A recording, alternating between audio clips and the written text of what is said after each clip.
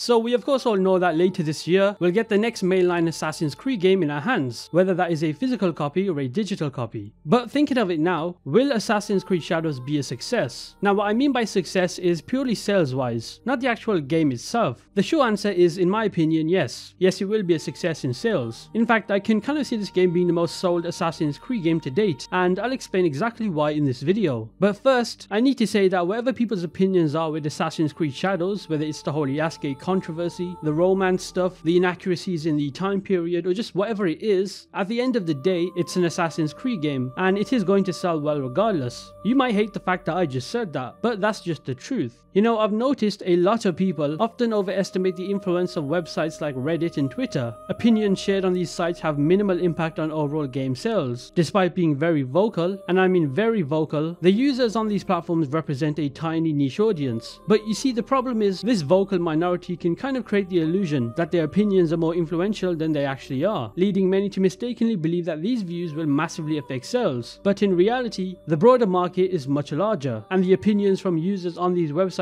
do not have that much influence at all. I mean, just a few months ago when the reveal trailer for this game was released, it topped Amazon's PS5 bestseller list in Japan, the UK, Germany, and was also high in France and the USA, despite a lot of mixed reactions online. Even Tom Henderson, one of the most well-reputable people when it comes to leaks and just gaming statistics, said Assassin's Creed Shadows sales are looking very strong. So just remember, the internet is not real life. Anyway, now that I've said all of that, let's get into why I personally believe that Assassin's Creed Shadows will sell well.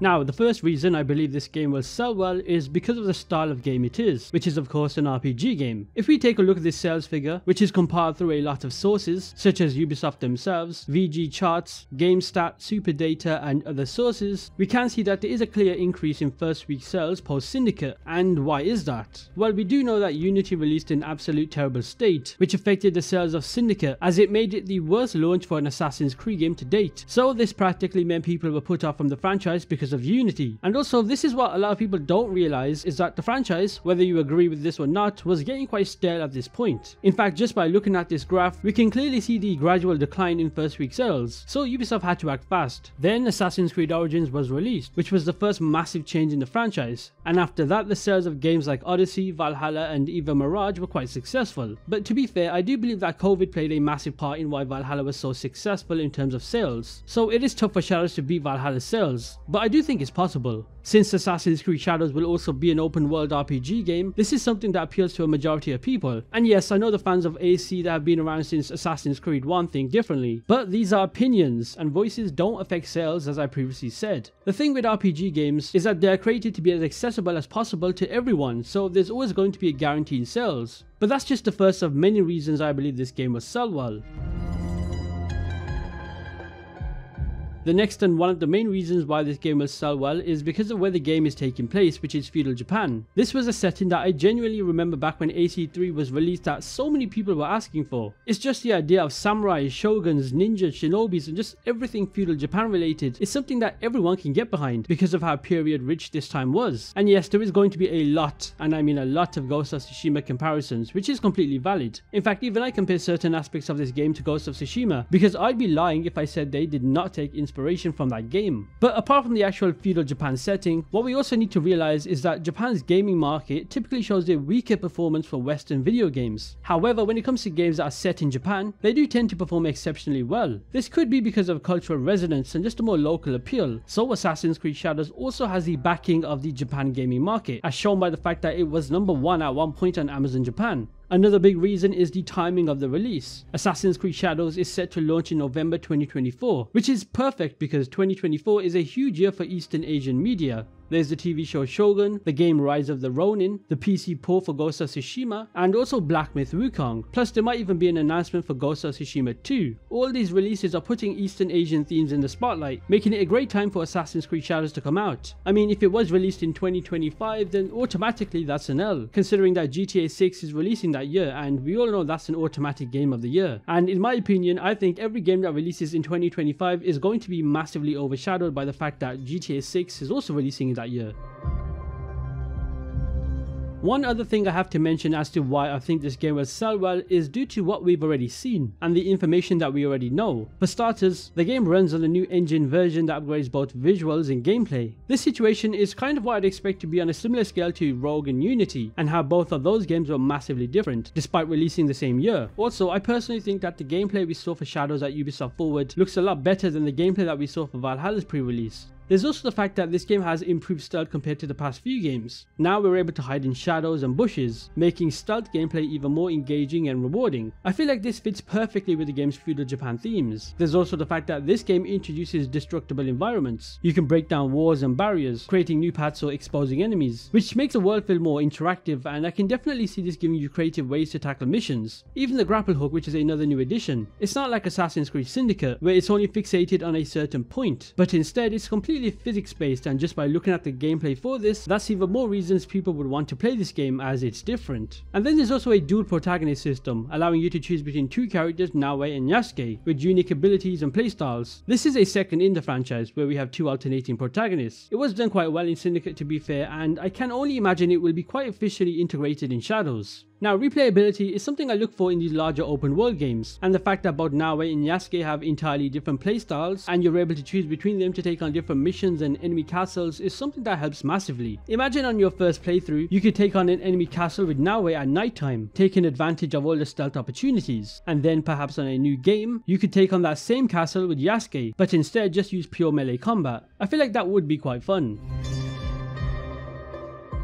There's a pretty famous phrase that was said by P.T. Barnum, in which he stated, "There's no such thing as bad publicity." We have to remember that even negative attention is beneficial because it keeps the subject in the public eye. This concept is extremely relevant to Assassin's Creed Shadows for quite a few reasons. Firstly, any kind of buzz, whether it's positive or negative, increases visibility. If people are simply talking about Assassin's Creed Shadows, just like I am, whether they are praising it or criticizing it, it's going to keep the game relevant and in the spotlight. This can lead to more people wanting to try out for themselves, either out of genuine interest or sheer curiosity. You see, controversy or strong opinions often drive engagement, leading to increased discussions on social media, forums and whatnot. Take the Twitch streamer Asmongold for example. He's a massive streamer. He's expressed his opinions on Assassin's Creed Shadows, and fair enough, everyone is entitled to their own opinions. But answer me this, do you think the negative attention he brought towards the game will harm the sales of it at all? Absolutely not. In fact, don't be surprised if Ubisoft developers had a fat grin on their face after seeing what he said. There is no such thing as bad publicity. Secondly, the phenomenon of quote-unquote hate playing comes into play. Even if a lot of people are skeptical or critical of Assassin's Creed Shadows, they might still play the game to see if their criticisms are valid or to take part in the broader conversation about the game. And at the end of the day, what did these people do? They contributed to a sale for this game.